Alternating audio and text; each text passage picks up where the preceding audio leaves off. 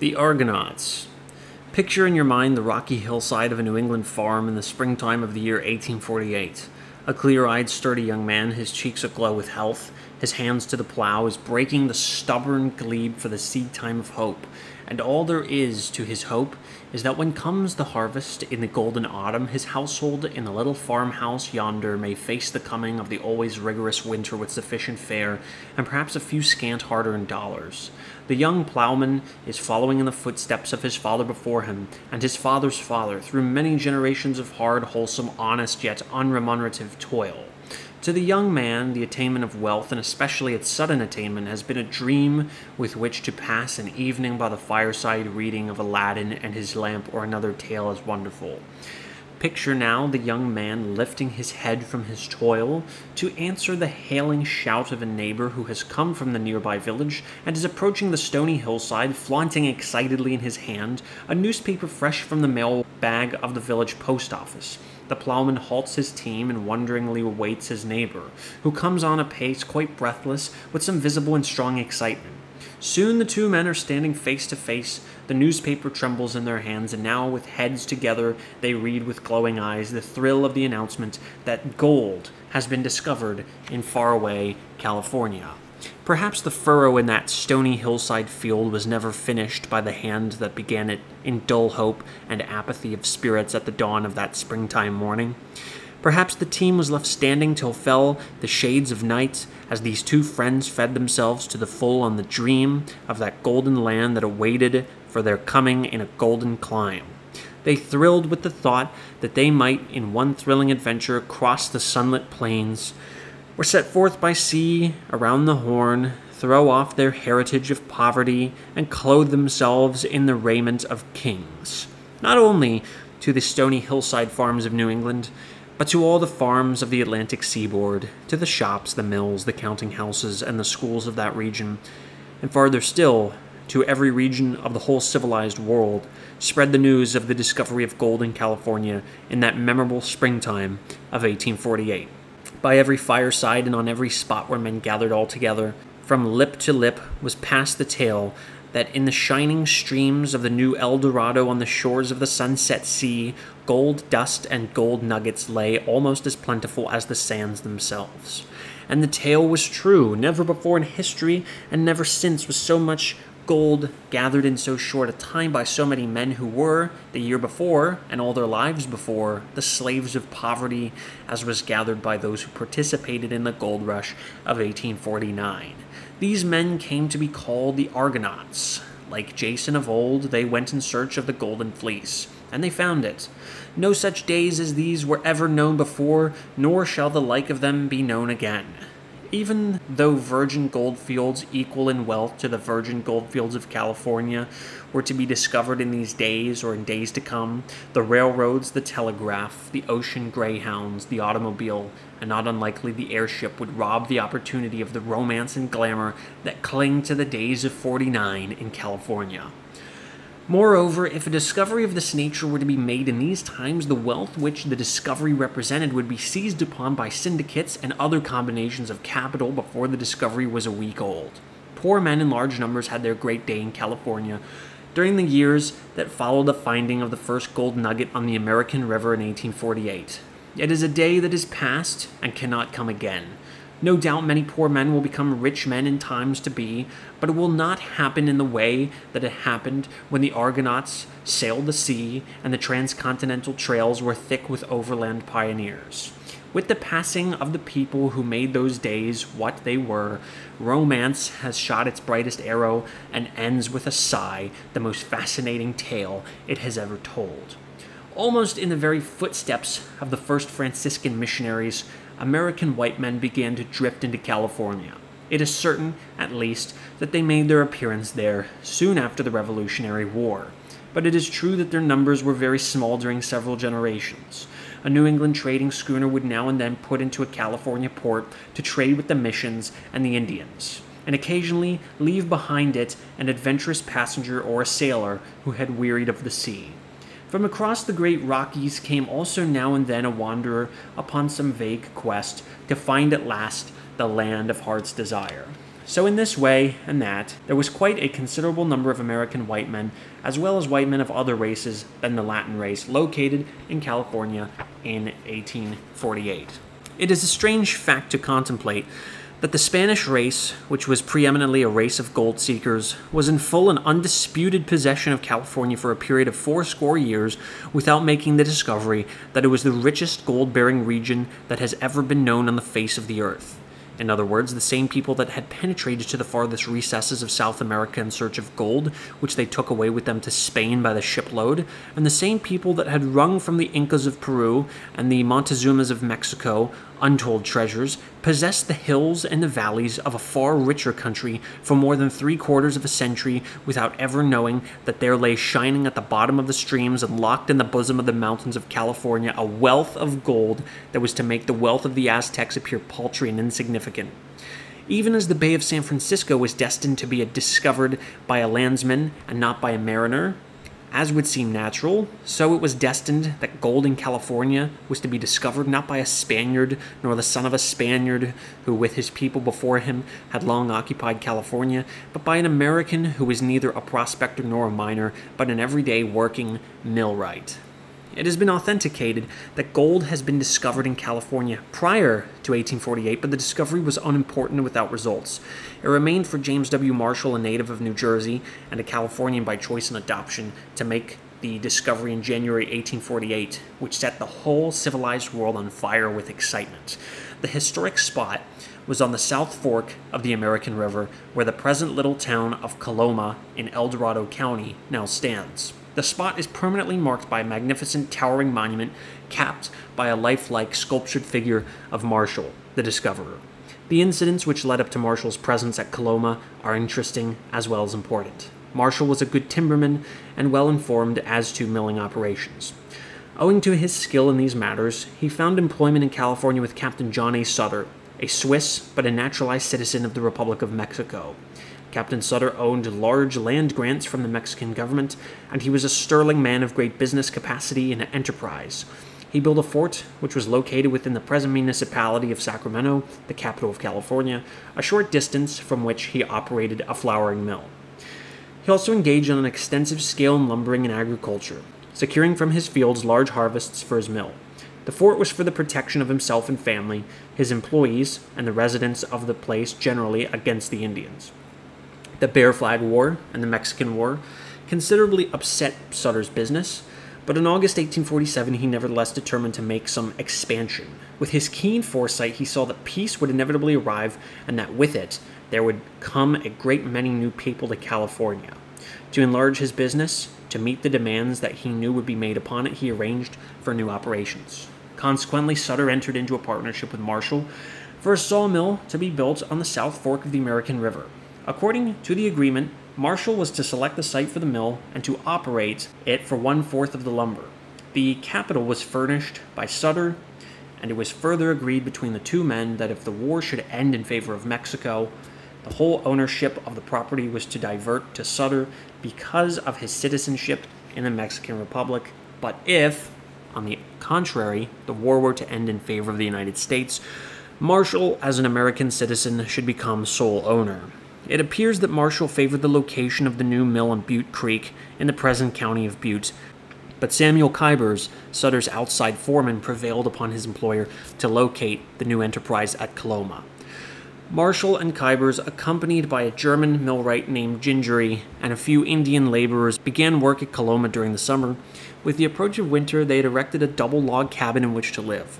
To this cabin came Peter L. Wimmer, his wife and family. Wimmer was to work at the mill, and Mrs. Wimmer was to cook for the men. Upon her arrival, she found Marshall very ill, and she immediately proceeded to nurse him back to health. At the close of December 1847, the mill was thought to be ready for operations, but a trial brought out the fact that the mill wheel was not properly placed, and the deepening of the tail race became necessary. In order to accomplish this necessary greater depth, the Indians were directed to pick out the large rocks during the daytime. The water, which had been dammed, was released at night in order to sluice out the earth.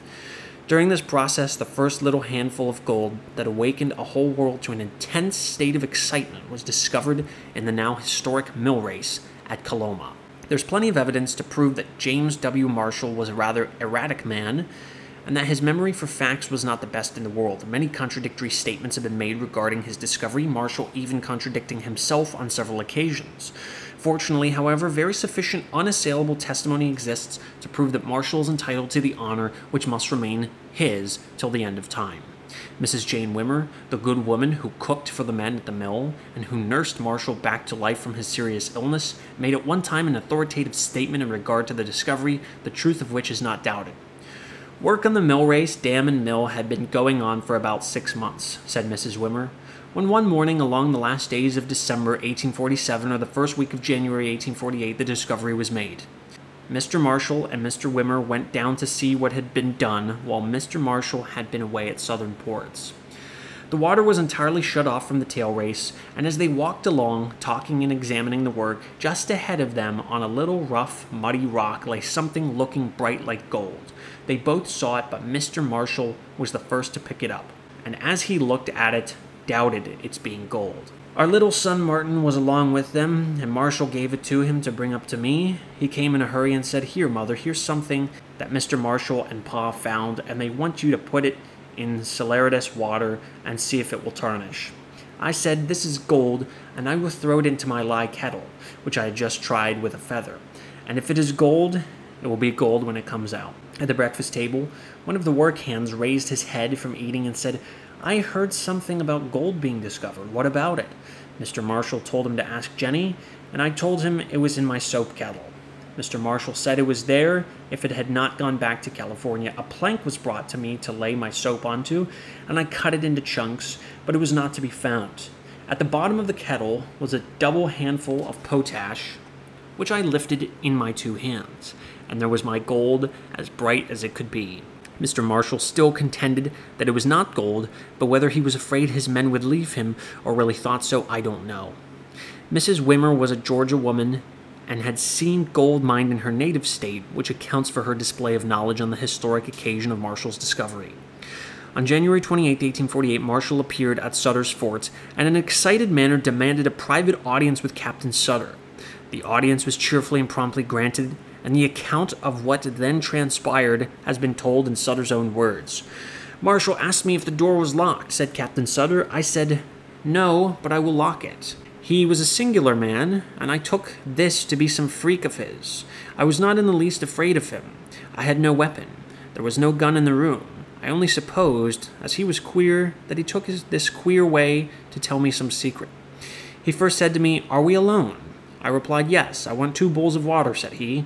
The bowls of water were brought. 'Now I want a stick of redwood,' said Marshall, 'and some twine and some sheet copper.' 'What do you want of these things, Marshall?' said I. 'I want to make some scales,' he replied, 'but I have scales enough in the apothecary's shop.' Said I, 'I did not think of that,' said Marshall. I went myself and got some scales. When I returned with the scales, I shut the door, but did not lock it again. Then Marshall pulled out of his pocket a white cotton rag which contained something rolled up in it. Just as he was unfolding it to show me the contents, the door was opened by a clerk passing through who did not know that we were in the room. 'There,' exclaimed Marshall, 'did I not tell you we had listeners?' I appeased him, ordered the clerk to retire and watch the door. Then he brought out his mysterious secret again. Opening the cloth, he held it before me in his hand. It contained what might have been about 1.5 ounces of gold dust, flaky and in grains, the largest piece not quite as large as a pea, and from that down to less than a pinhead in size. 'I believe this is gold,' said Marshall, 'but the people at the mill laughed at me and called me crazy. I carefully examined it and said to him, 'Well, it looks so. We will try it.' Then I went down to the apothecary's shop and got some aqua fortis and applied it. The stuff stood the test. Marshall then asked me if I had any silver. I said yes and produced a few dollars. Then we put an equal weight of gold in one side and silver in the other, and dropping the 2 in bowls of water, the gold went down and outweighed the silver under water. Then I brought out a volume of an old encyclopedia, a copy of which I happened to have, to see what other tests there were. Then I said to him, 'I believe this is the finest kind of gold.' The fact that Captain Sutter kept a careful diary of events, and that he was a man of great reliability of character, render his account of Marshall's visit entirely trustworthy. Sutter's diary and those kept by Henry W. Bigler and Azariah Smith fix the date of Marshall's discovery of gold at Coloma as having been January 24th, 1848. Marshall remained over at the fort on the night of January 29th, returning next day to Coloma. Upon his arrival at the mill, he exacted a promise from the Indians and the white men there that they would keep the discovery secret for a period of 6 weeks until a new flour mill then under construction could be completed. But of course, the promise was not kept. The men at the mill could not restrain their excitement and eagerness, and immediately the great news fled down the ripples of the American River, taking California by the ears and spreading like wildfire into all the highways and byways of the world. In the great rush for wealth which ensued, and out of which, during the first short 5 years of its existence, $1,200,000,000 in California gold was flung into the coffers of the world, a natural curiosity will arise to learn what becomes of James Wilson Marshall, the Jerseyman who started it all going.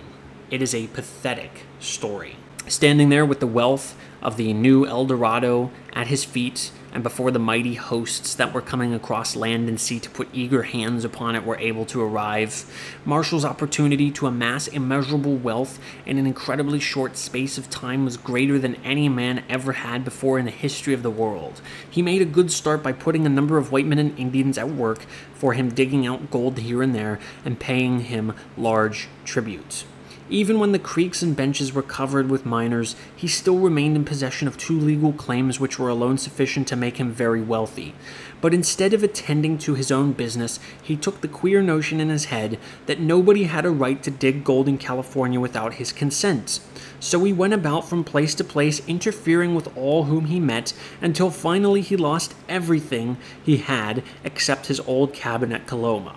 Here in later years he planted vines and for a while conducted a successful vineyard, but his erratic habits again mastered him, and worse than all, he became an habitual inebriate. About the year 1870 he went on a lecturing tour from which he realized very handsome returns, all of which he squandered in drink and upon the human parasites who steadfastly fastened themselves upon him.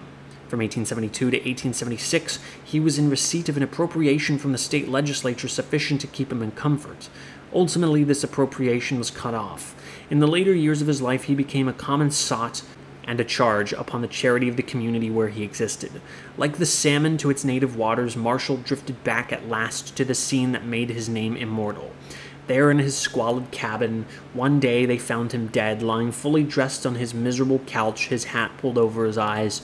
Thus died the man who had stood one fateful hour basking in the full sun of fortune, a darling of the gods, with a golden sword that was all his own spread around him. It is astonishing with what rapidity the news of the discovery of gold in California spread to all quarters of the globe, especially when we consider the fact that the means for the dissemination of news in the year 1849 were really very crude and inefficient. But the fact remains that the word traveled practically everywhere in an astoundingly short space of time, and that the effect of it all was to set in motion a migration which seems to be without parallel in history. Not only was every available sailing vessel on the Atlantic seaboard of America chartered and overloaded with passengers headed for the gold fields, but the harbor of San Francisco soon beheld also within its portals ship after ship from every sea in all parts of the earth. And while it is true that the hosts which came were composed largely of Americans, the muddy streets and hillsides of the old mission town of Yerba Buena were colorful with the Oriental stranger, the Celt, the Teuton, the yellow-haired Scandinavian, and men of every race and clime. Then ensued a wild, free-handed life that was without precedent to guide it, and that, when it passed at last, vanished to return no more. The farmer boys of New England and of the eastern states, the clerk, the lawyer, and even the adventurous clergyman found themselves suddenly relieved from the staid provincial restriction which had hedged them in from birth. They had left their mothers, sisters, and sweethearts behind them. Sunday came, and the bell of the meeting-house no longer rang in their ears. The few women that the exodus had gathered with it were bedizened and painted, and not the best company for unsophisticated villagers for the first time set free from a century of accumulated decency. Yet it is to the great credit of these men that of themselves they soon established rude but effective law and order, out of the chaos in which they found themselves. Without the authority of government to uphold them, they made it obligatory upon the thief to keep his hands in his own pocket, and the murderer to stay his bloody hands in fear and dread of the summary vengeance that was sure to be visited on him. These men, with the traditions of generations strong upon them, came soon to establish a code for the guidance of themselves and others, which, while it left the gambler free to ply his avocation, still compelled him to deal square. And it came to pass that the miner in the diggings could leave his cabin unlocked by day or night to find his store of gold dust untouched and safe upon his return.